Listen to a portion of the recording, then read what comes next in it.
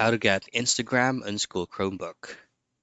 Now, if you're going to be using school Chromebook, there's going to be a bunch of restrictions or certain websites that is blocked by default because the laptop that you're using is exclusively for school only.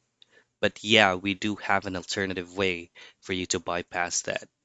Now, the main thing that you want to do is to open up your school Chromebook browser, and we will be accessing a proxy website. So type in easyfun.gg, and then you will be redirected to this website right here. So the one that we'll be posting on your screen right now are actually good for games, for proxy games that you can use on your school Chromebook. However, if you go into the search box and type in Instagram, they do actually have it. You just need to hit on install and you will be able to install it in your school Chromebook and use it without any problem. That's it. That is how you get Instagram and a school Chromebook.